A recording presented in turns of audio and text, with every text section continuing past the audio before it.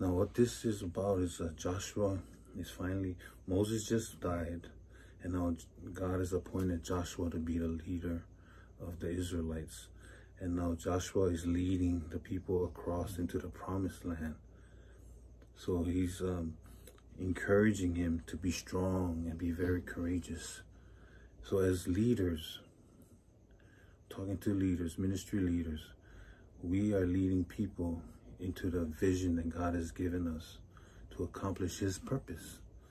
So we must be very courageous, and we also must be obedient to God's word.